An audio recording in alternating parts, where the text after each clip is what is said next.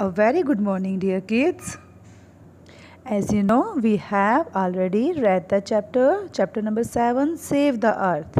So, today we are going to do its word meaning, make sentences, and question answers. So, let's start. So, first word we have recycling, and what it means? Making use of something in another way, or reuse the things.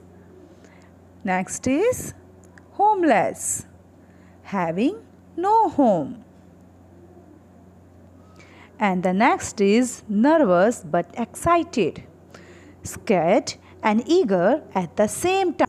Or in other words, you can say easily becoming worried. Next we have wisely, having the knowledge or experience to make good decisions, or you can say in a way that shows good sense or judgment will be wisely. Okay, next we have frame sentences. So same word we have recycling. So you can make these sentences.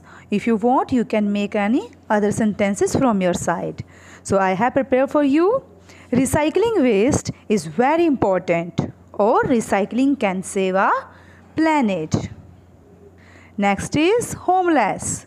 We should help the homeless, or the homeless child is hungry.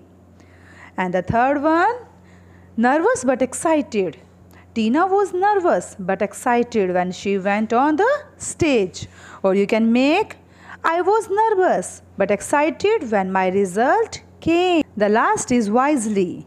We should use the water, or we should take every decision wisely. So next we have question answers. First question we have, what did the children do on 22nd April? Yes, the children celebrated the Earth Day on 22nd April. Next, who came to watch the show? Yes, the parents and teacher both came to watch the show. Third question, what message did the children want to give through the fancy dress show? So answer will, the children wanted to give a message that every day is our day.